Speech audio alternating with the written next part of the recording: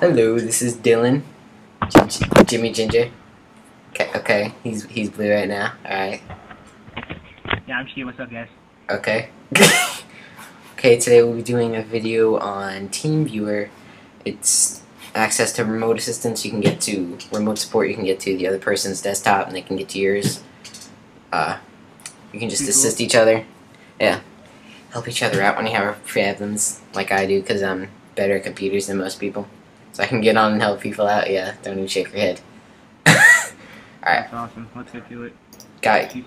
Okay, when you open it up, this is what you got. You got your ID right here listed. This number identifies you and tells your partner. Tell your partner so he can connect to you. And what your password is, tell the password to your partner to grant access to your computer. So what you do is you talk to your partner, get their ID number, click remote support, then click connect to partner.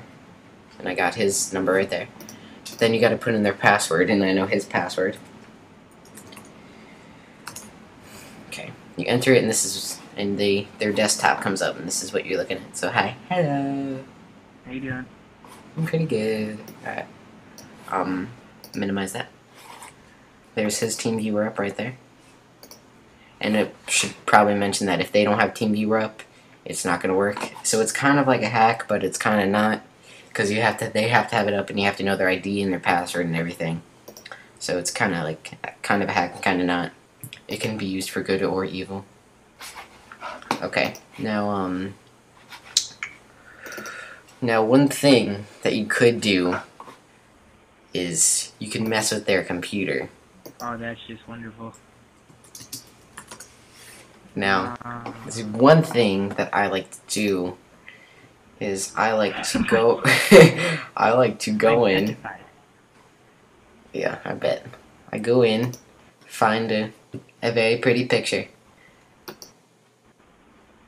Then I save it. I can't take no more. Okay, let's save it to your desktop.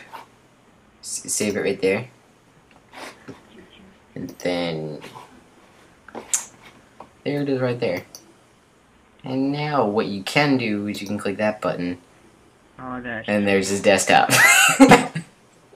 Now when they open up their computer, they'll be like, oh my goodness. Good God. But yeah, it's fun. You can either hack or help people out if they don't know how to do something. Share your knowledge. But what I would like to mention is it is available for Mac and for Windows. I'll bring up the webpage right here, and here it is. You got the Windows version right there to download and the Mac version, and you can connect between the two of them as we're doing right now, because I'm using a Mac obviously and he's using Windows Vista. So I will have this link in the description, and hopefully you guys enjoy this. I found it kind of fun, haven't you, Jimmy? I bet. It's been fun. Now what you could do, is you could like go on, you could just like type messages and stuff. Hi, Ginger Jimmy.